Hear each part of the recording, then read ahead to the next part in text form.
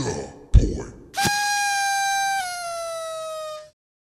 In the forest, you can assign number keys 1 through 4 to specific items so that at any time you can instantly equip them. To start, press I to open your inventory and right-click on the backpack in the upper left corner to place it on the crafting table. Next, right-click on the item that you want to assign and then right-click on the gear that appears afterwards. You can now choose slots 1 through 4 with a final right-click on the number of your choosing. Press Escape to close your inventory and press the corresponding number on the keyboard that you chose to instantly equip the item. To the point.